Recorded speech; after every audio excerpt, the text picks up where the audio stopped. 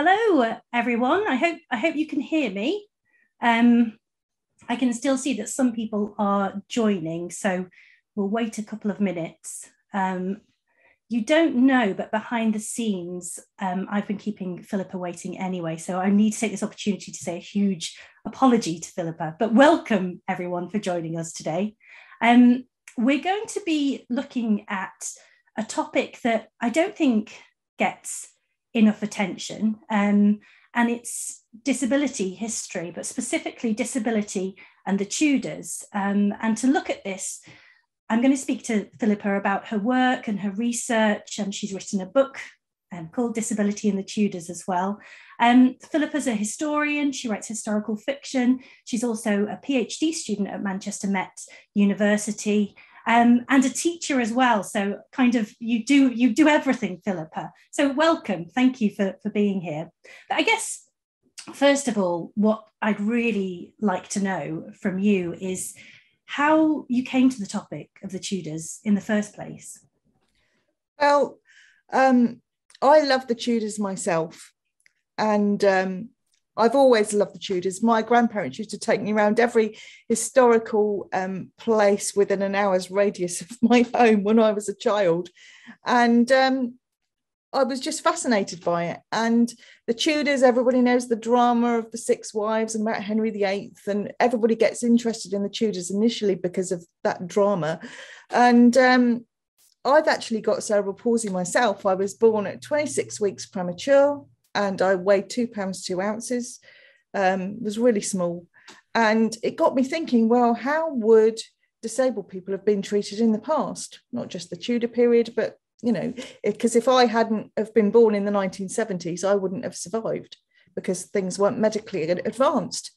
So, you know, this is one of the things I thought, well, I could combine the two, Tudors and disability, because like you say, it's not a subject that's covered very often. And I think that it's for me personally, for me as a disabled person, it's about reclaiming my history back. You know, the LGBT community gets lots of coverage.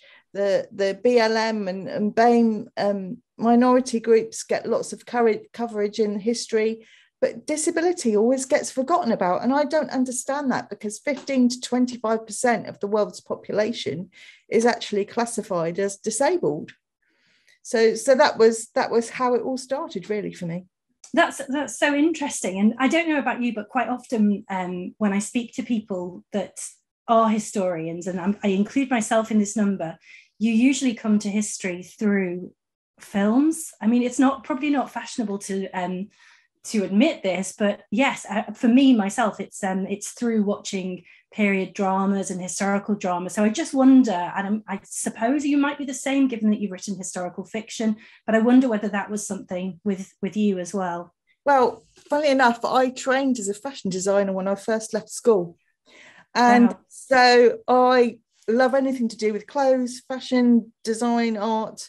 And, you know, it's another passion of mine. And like you say, I just love period dramas. I love them to pieces, you know, from the Wolf Hall series to Outlander. I love Outlander, and all of those. And you know, it's just I pick the costumes to pieces when I'm watching the dramas as well as the actual history itself. So yeah, that's a way that a lot of people get into history. And we've got a great picture of you on the PowerPoint, actually, if it can come up, of you in the archive looking at a historical document. And I just wonder, with that in mind, what pitfalls there are, or what difficulties or challenges there are in actually finding these lives in the archive. Could you talk about that a little bit? Well, yeah, there is a difficulty. The difficulty is that in the early modern period and before the sort of the Georgian age, really, disabled lives weren't even recorded because they were seen as an everyday part of normal life and not significant enough to be written about unless you were connected to royalty or to nobility in some way and you were part of the household. So it's very difficult in terms of with the Tudors. they'd only just begun to categorise disability. A lot of people might be expecting to pick up my book and read about different syndromes that are around now, but they didn't. They existed, but they weren't named, because what the Tudors used to do was just describe what they saw. So if somebody couldn't walk properly, they'd call them lame, or they'd call them crippled. You'd just call people blind or deaf, things like that. It was very, very basic in the way that they talked about disability. Not to demean it at all, but that was how they were. They just literally described what they saw. So in terms of searching for sources, for primary sources, you put those sort of keywords in the search bar of any sort of journal or anything like that, or into archive sources, and you sometimes get some amazing things come up. But it's very, very rare that specific people are talked about unless they were of some importance, if that makes sense. No, that makes a lot of sense. And I should just take this moment to say, because I don't think I said it at the beginning, if you have any questions for Phillipa, we'll be doing a Q&A towards the end of this session. You can put the questions in the Q&A box, and I'll put them to Phillipa later on. And what you've just said, I wonder if this might be some of the reason why this history hasn't been told before. What are your thoughts on that? Don't get me started. I get into a bit Please get started. Because I find that talking about disability is still seen as a very taboo subject. It's something that people don't want to discuss because they don't really want to face the fact that it's something they might not necessarily understand, because it's all about fear. If you're frightened of something, you're going to sort of shy away from it and not necessarily look into it. Like, for example, with myself, I've got a bit of funny water when I walk. And when I walk down the high street, or when I've walked down the high street in the past, I've heard like parents with a child walking behind me, and the child will say, "Oh, mummy, why is that lady walking so funny?" And I think, right, okay, do I say anything? Do I not say anything? And I have literally stopped in my tracks, turned around, and I bent down to the child and I said, "Would you like to know why?" And they sort of look at me. I said, "Look, I was born really small. I was about the size of a bag of sugar. My head was as small as a tangerine. And because I was born really small, my legs don't function properly. I walk like this." And they're like, "Oh, right." And the parents are sort of looking at me with their mouths open. How dare I speak to their child about it? And I say to them, "Look, if I don't explain, what my life experience is like, then how is anybody going to understand?" And this is why I'm so passionate about disability history, not just the Tudors, but disability throughout the ages, because if you don't inform people and people don't learn about it, then how are they ever going to understand? How are we ever going to change attitudes towards disability? How are we going to dumb down discrimination in this country and in our society? And how are we going to get people talking about things like ableism and all of those, the social side of disability? And that, to me, is another reason why I'm really, really passionate about it. I can understand why, and everything you said. I will stand by you in this fight, I suppose, because it is something that it matters. I mean, there are physical, as you say, disabilities that people can see and they can ask questions about, but there's also hidden ones too. And there, I imagine, are much harder to find in the archive. But I guess moving on from that, looking at the way that we track these stories and these histories, particularly in the Tudor period, can you tell me anything at all about the material culture of disability during Tudor times? Well, there's paintings for a start. And the reason why we know certain people were disabled in these paintings is because they're in the records, they're in the household accounts, they're in, where money's been paid by the king's household for specific items for these people. And it will say, Will Summer, the king's fool. And you think, well, what do they mean by the word fool? And everybody just assumes, oh, Will Summer was a jester. He was just there to make Henry laugh, make him happy, change his mood. But it's not about that. He was a companion to the king, but he wasn't a servant and he wasn't nobility. So there must be something else about him that makes him different. And he had a distinct learning disability. We don't know exactly what that was. It might be Down syndrome, something like that. But he had something distinct that made him different from everybody else at court.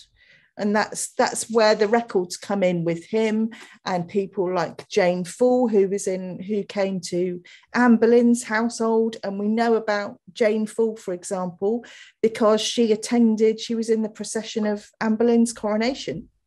And she actually shouted out to the crowd while they were going along, "Why aren't you taking your hats off? Why aren't you saying God save the Queen?" She reprimanded the crowd for not, giving the correct response as Anne was going by in the parade. And the Mayor of London said, "Well, I can't make them shout. I can't make them, do that." There were rumours that the crowd had been paid in some aspects of that, but we don't know. Unless you were there, it's all best guess. But for example, with Jane Full, she could have had a distinct learning disability like Down syndrome, because my uncle and my aunt were house parents in a community in Ringwood where they supported adults with Down syndrome. And I've been around a lot of people with Down syndrome in my life because of that. And they will say exactly what's on their mind without a filter. For example, if I go in to see them tonight, they'd say, "Oh, Philippa, why have you got pink hair?" They would just come out and say it. And this is probably what Jane Full was like with Anne Boleyn, because she respected Anne because Anne looked after her. And she's thinking, well, hang on a minute, the Queen's my friend. Why aren't you shouting "God save the Queen" now she's been crowned? So those sort of stories really bring that to life about these specific people. And that's what I love about researching the history. When you find these lovely nuggets and these lovely experiences of people, you think, yeah, that's spot on. You can see the context of things and you can see why they behaved as they did and said what they said.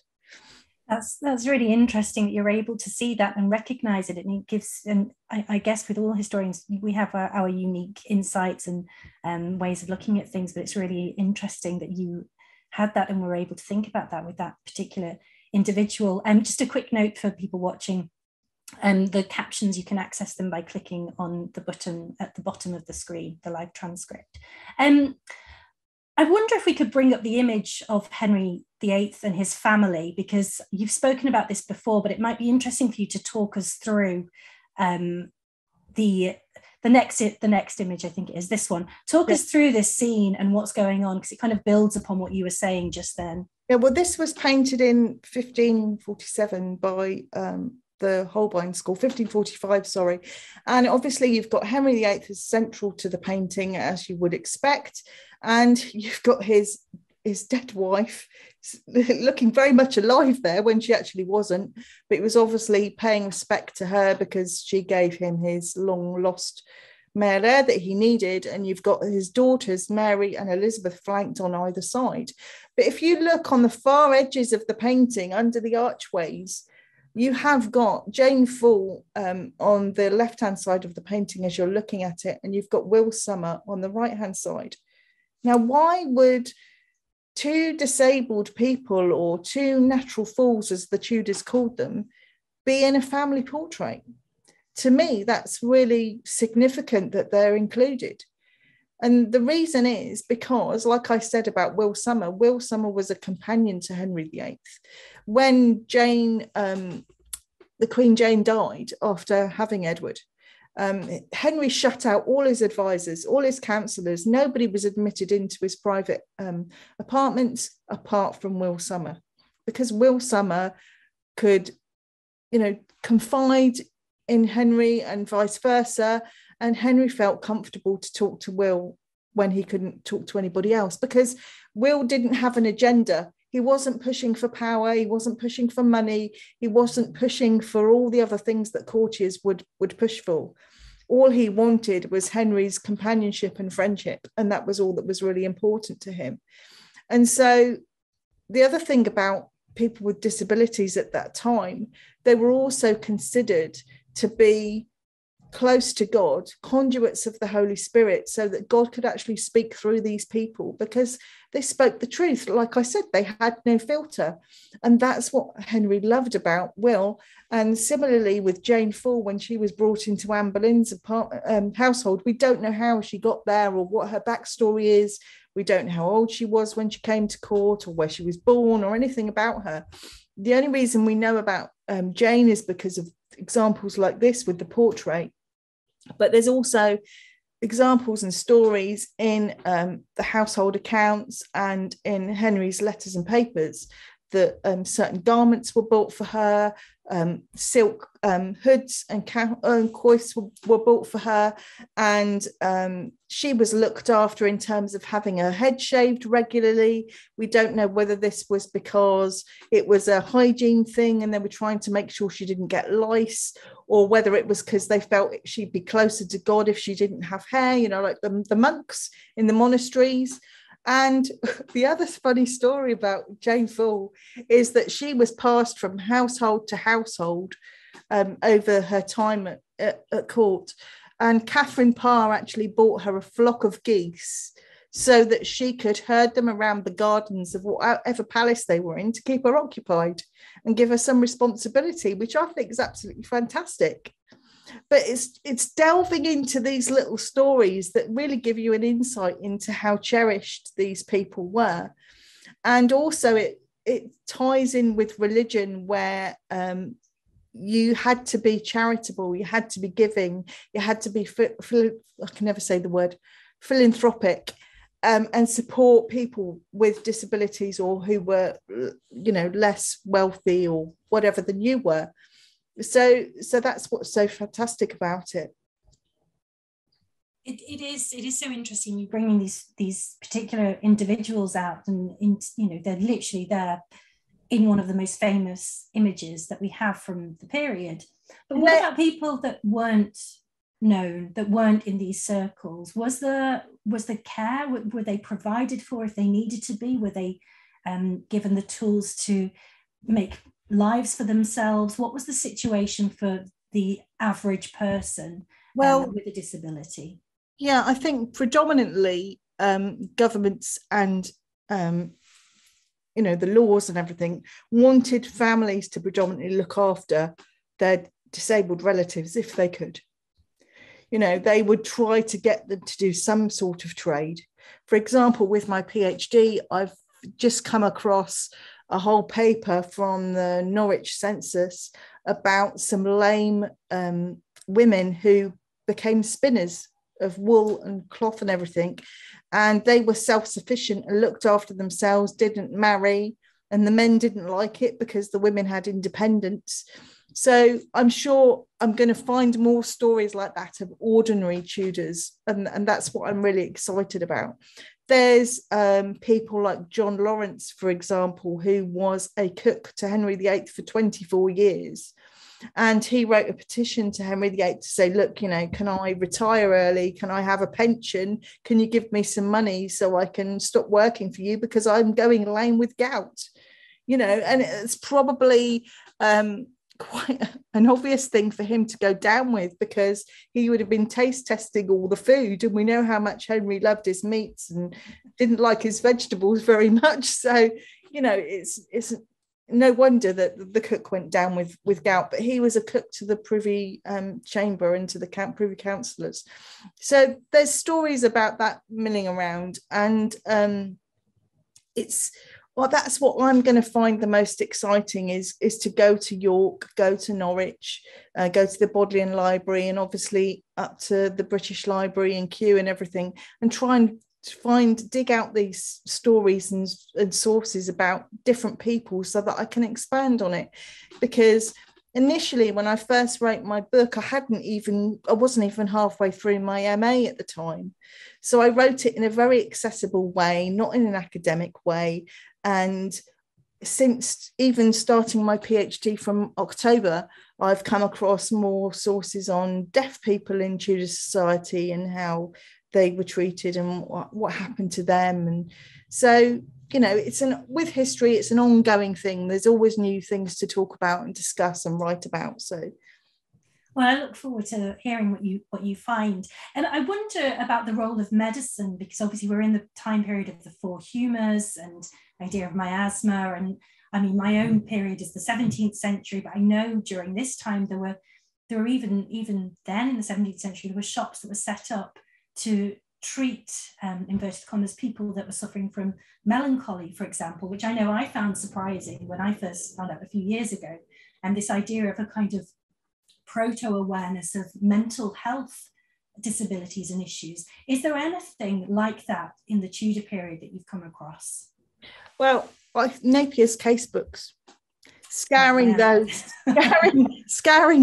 to see who'd sat in front of him, opposite him at his desk, wanting help for specific ailments and things like that, and looking at people like John Dee, and that's what I want to go to the Bodleian for. So I really need to brush up on my Latin and reading early modern script, which is going to be quite a challenge for me. But so looking at it from the medical side is fascinating, because then you're going to come across these first-hand accounts of probably not so much ordinary people, because wealthier people would have gone to doctors like Richard Napier. So and you would have wise women and what people would have considered to be witches, obviously looking after more ordinary folk. And that's where the religion, the superstition, and the medicine all coincides together. It's a bit of a juxtaposition, because you've got Henry VIII thinking and honouring disabled people because they're close to God.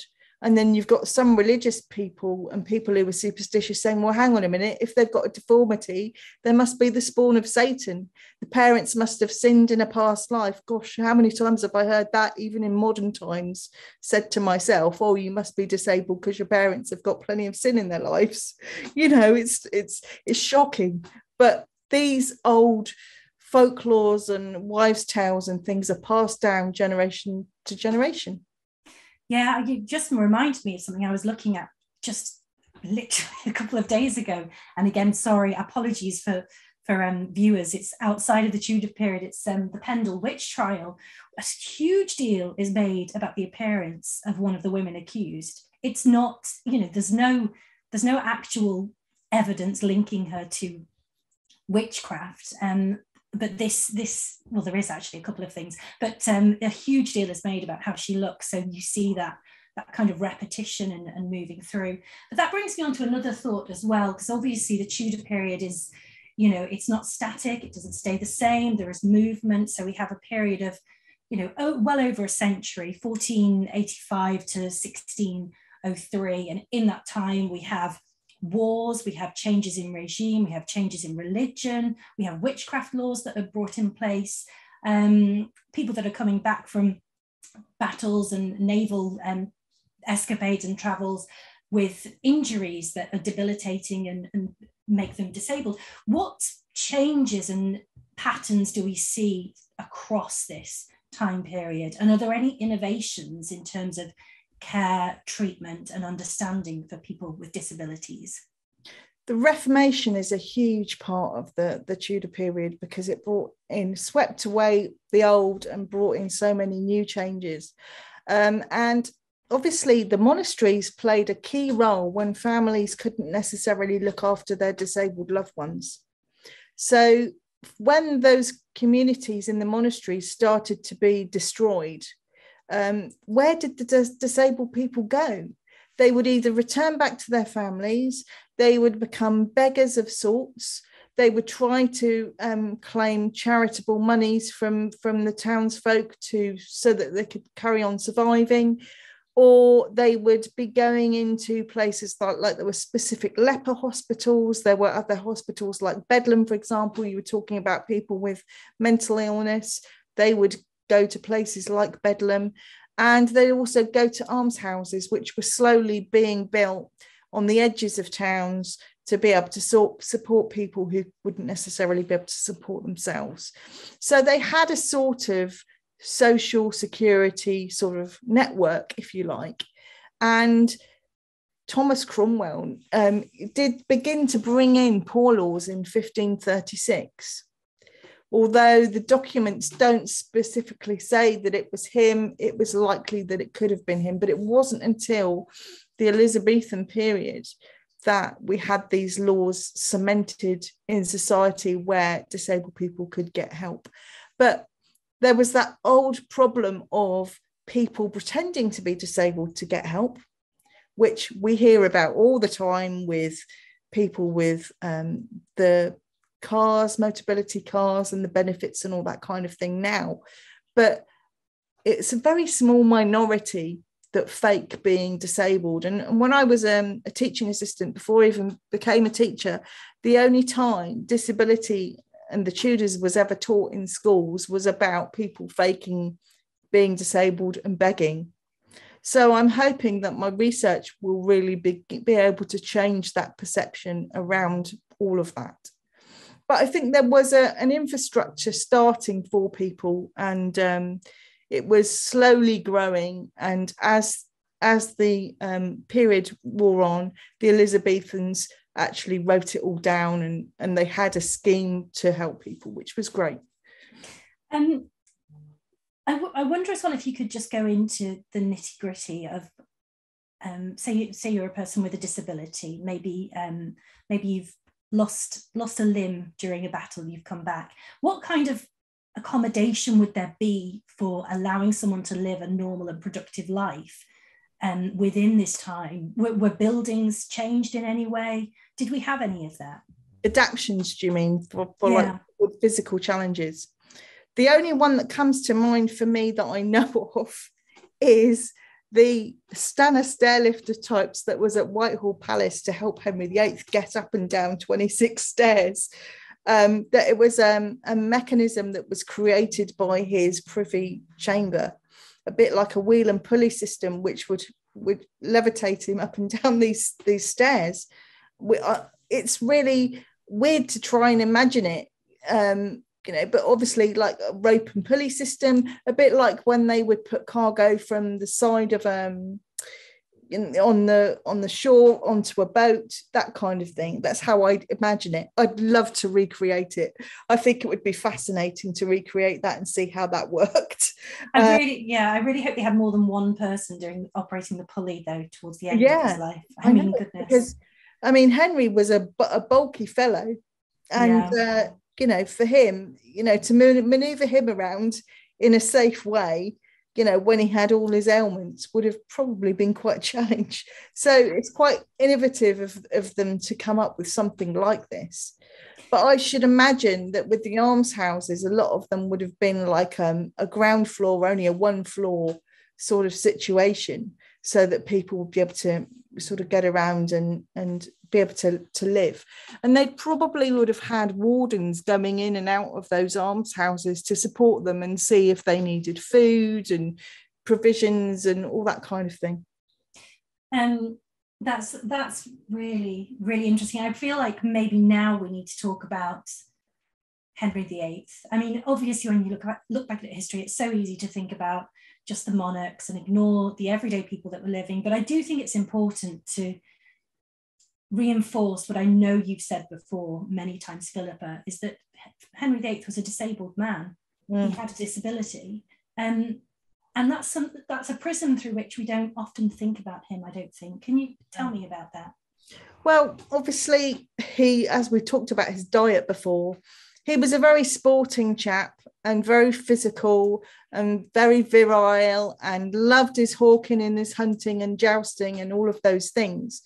But his diet really made him put on weight very, very quickly. And over a period of time, he'd sort of continue with his sports, but he had a few accidents. He had an accident with his foot with tennis. He had malaria.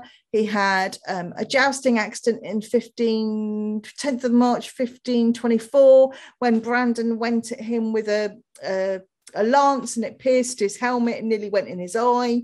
And then there was the big jousting accident of 1536 in January, where the horse fell on top of him and he was supposedly unconscious for 2 hours, which opened up an ulcer and a wound on his leg.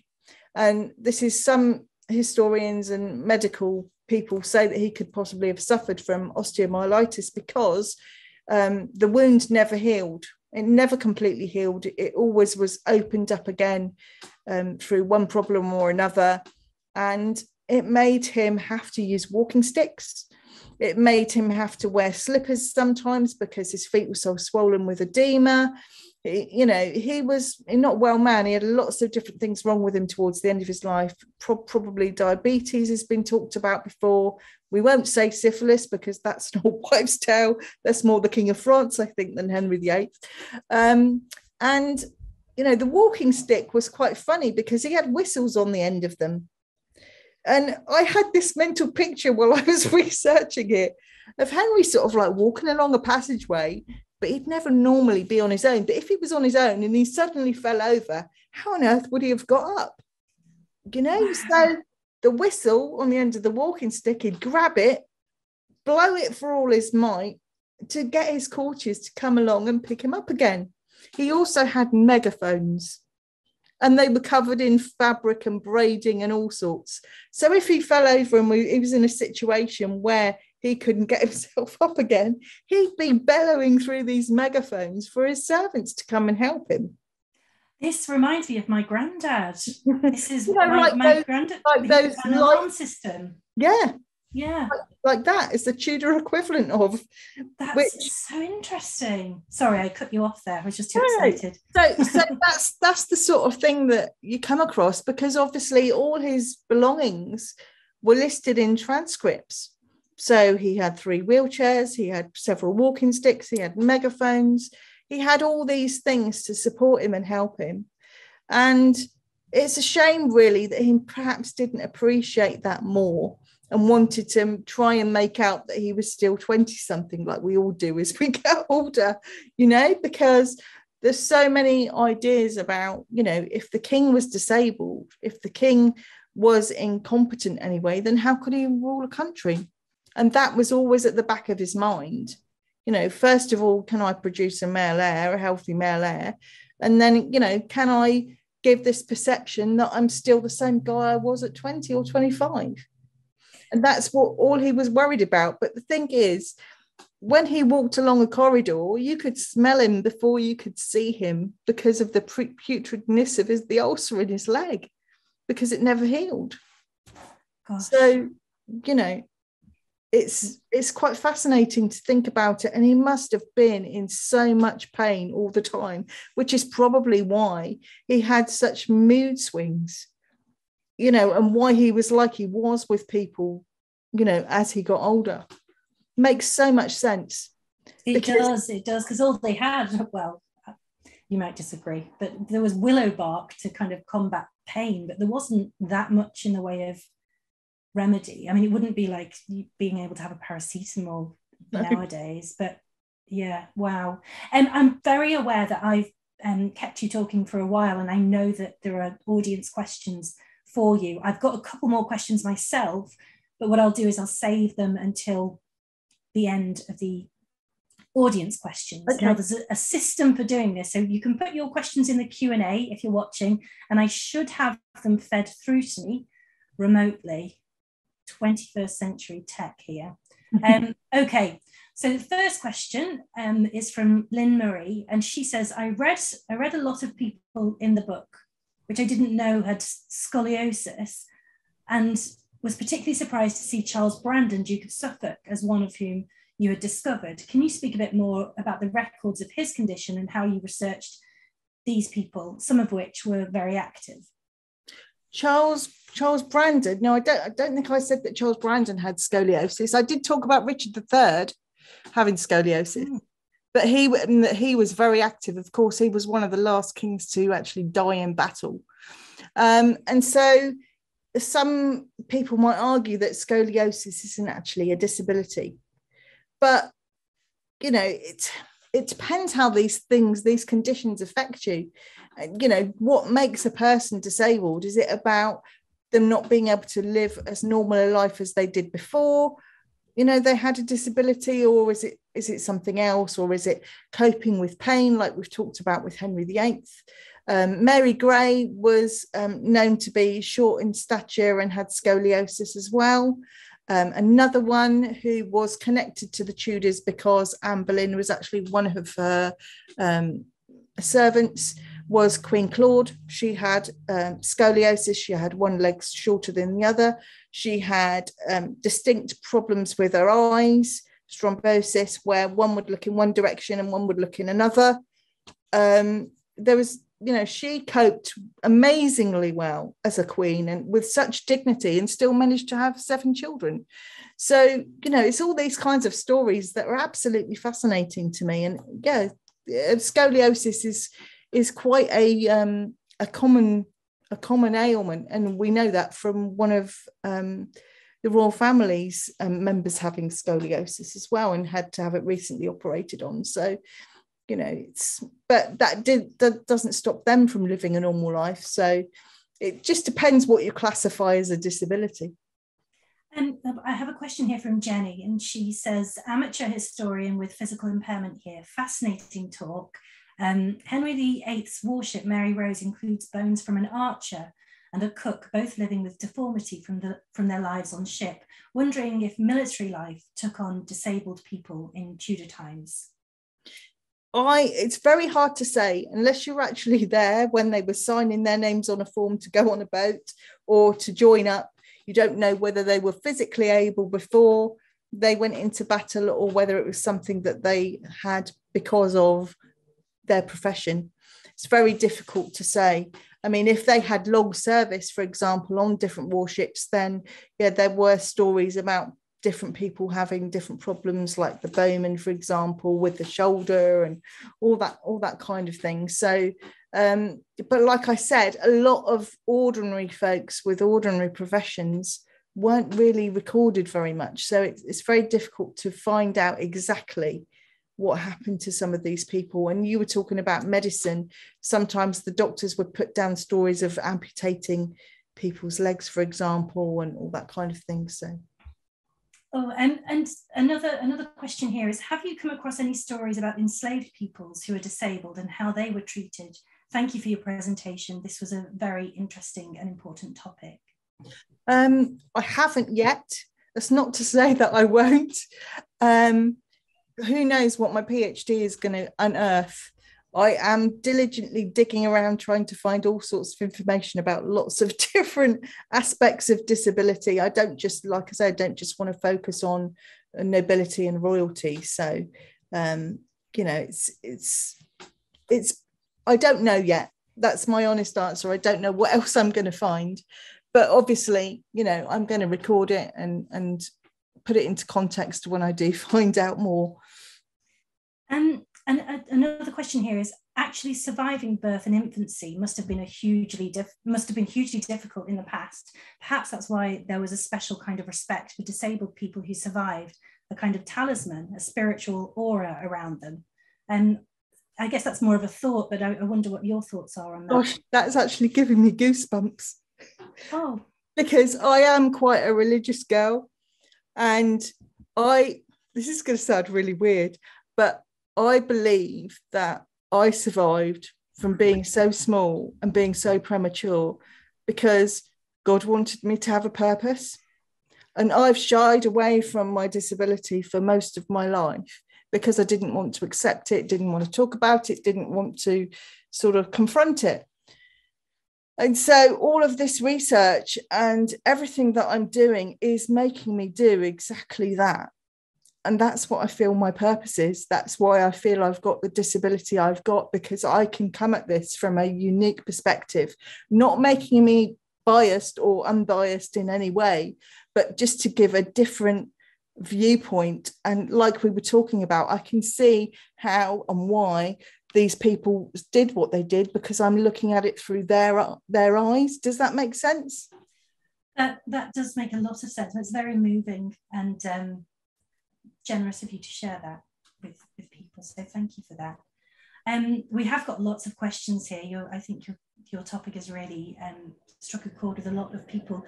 Another question here is, do you know how the various religious institutions in the Tudor era and or other eras in the UK accepted community members who are disabled? I think, like I said before, people like Thomas More, who was a very religious man, took Henry Pattinson into his home, who was a man who had a learning disability. He educated him, he treated him like a member of his household, like a son, took advice from him. You know, they would sit around the dinner table together discussing the latest political problems and issues and religious issues as well. And that to me just says so much about, you know, how Thomas More was about disability and disabled people. He didn't look down on him, he accepted him as an equal. And I think there was a lot of that around, as well as the superstitious stuff, because what people don't understand, they fear. But once they embrace something and start to learn about something, then it completely changes how you feel about that. So for Thomas More to have somebody really close to him like that, who actually advised him to sign the flipping oath so he didn't get his head chopped off, you know, was really great. But obviously he didn't listen to Henry Patterson enough, because we all know Thomas More's fate. And the same with Anne Boleyn taking in Jane Full, for example. She probably thought she was doing the humanist thing. It was a new faith thing. She was being charitable.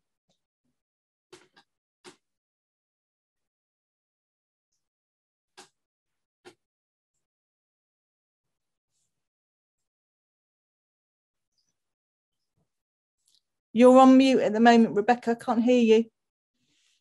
Sorry. Oh, I apologise. So I have another question for you here. And they ask about Henry VIII's mechanical help that he had, and whether that was only because he was king and ordinary people would not have had this help. Besides, they did not have stairs in their homes, is a final question of that point.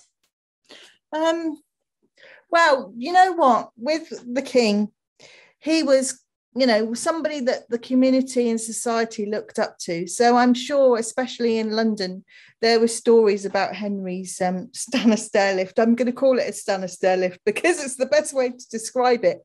And I'm sure that nobility would have passed this down, these stories down about Henry's stair lift, to members of their families who were physically impaired. And, you know, I'm sure other people would have learnt about those things and maybe put them in their homes if they needed them. We just don't know. It's best guess, unless there is archival evidence or archaeology to unearths like a few Tudor wheelchairs or whatever. We're never really going to know. We've only got descriptions, for example, of Henry's wheelchairs and the stair lift. We don't really have anything really detailed. There's no sketches or anything. So we're just assuming that it's like a wheel and pulley system. But, you know, obviously, I'm sure that people who had the money and could afford it would have put those things in for their relatives. I was muted again there. Another question I have here is about autism, whether we're able to identify individuals that were that had autism as a condition, and whether there was any support there for them. So far in my research, I haven't come across autism classified, because the Tudors didn't categorise disability as we do today. So that's the difficulty. You're never really going to know what specific disability somebody had unless it could be described by them. So with autism, they might not have even been aware of it as an issue, as a disability, and they would have just been living their lives as like everybody else, the best way that they could, without realizing they had any problems or challenges, which I think that's the safest way to assume, really, with that.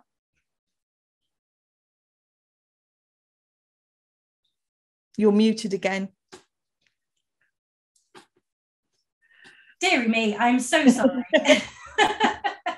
I was going to say, I'm aware that we're coming close to the hour now, so I want to just get through a few questions. So I'll put these ones to you, maybe a few at a time. So the first one, what reactions have you faced in academia to your research and work? I find there's often a reluctance to admit that disabled people didn't spring into appearance in the 20th century.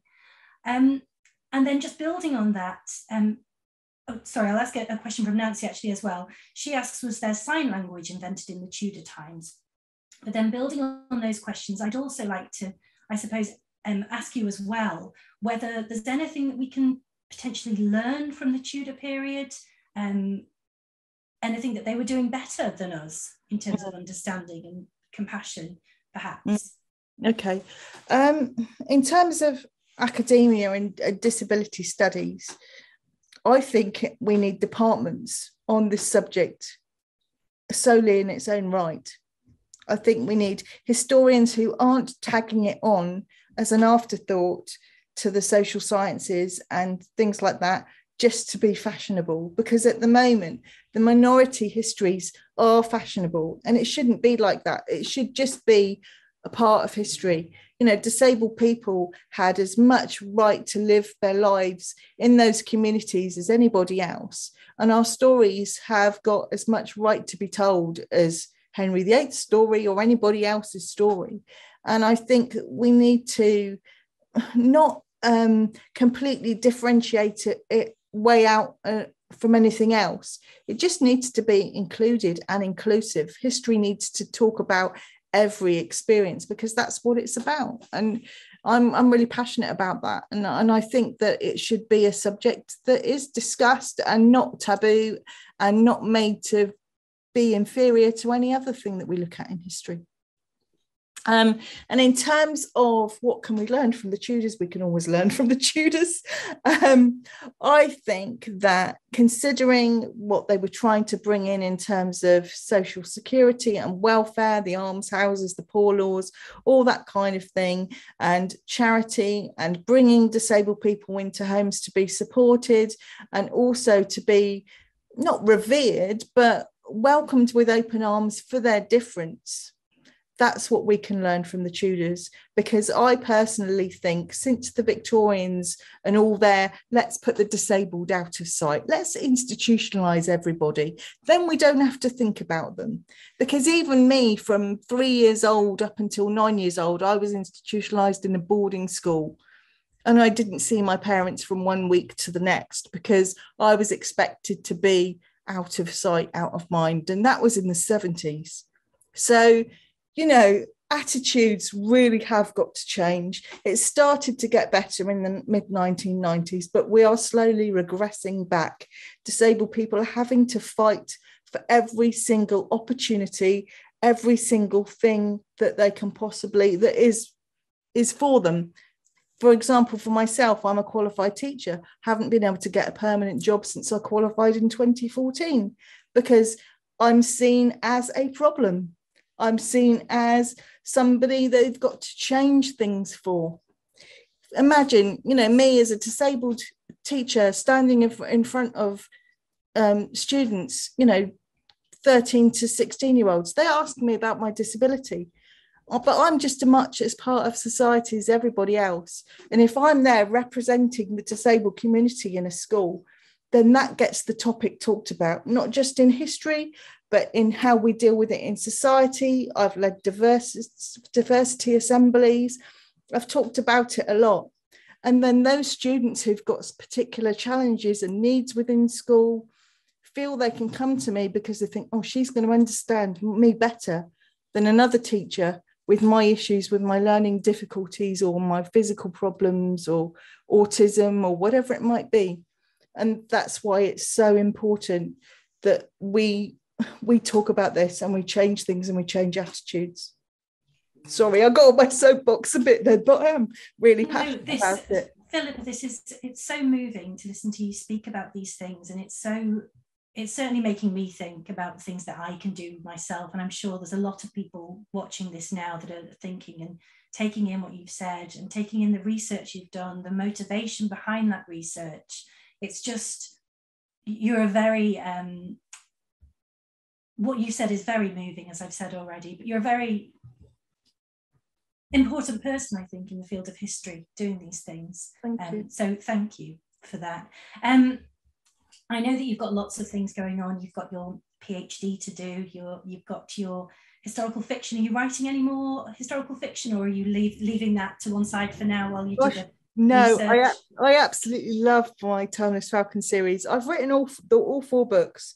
The first 2 have been edited. The second 2 need to be professionally edited, but I have got a mainstream publisher interested in all 4 books. Wow. And I'm really excited about that, but I can't give anything away yet because I haven't signed a contract. And what I would love, because it's a time travel fantasy book or series, I would love to have it made into a TV or film series. I would just love it because I'd get interested in the costume side and the production side as well as the story. And do you know what? Historical fiction helps you to switch off from the really stressful factual stuff, and you can feed all the factual stuff through it like a silken thread. But you can also play around with the story, because my main character in that book is a 21st century history student. And what would you do if you managed to time travel back to the Tudor period? You know, who would you talk to? What would you do? Would you try and change the outcomes of history? What would be the consequences if you did that? And I love the whole imaginary thing of fiction. And I'm really loving writing the series. And so many people have absolutely loved the first book, even though I've self-published. So yeah, I'm really proud of it, actually.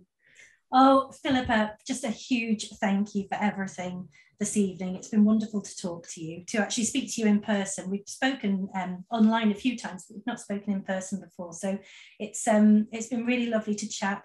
Thank you to everyone for joining us. Do check out Phillipa's books.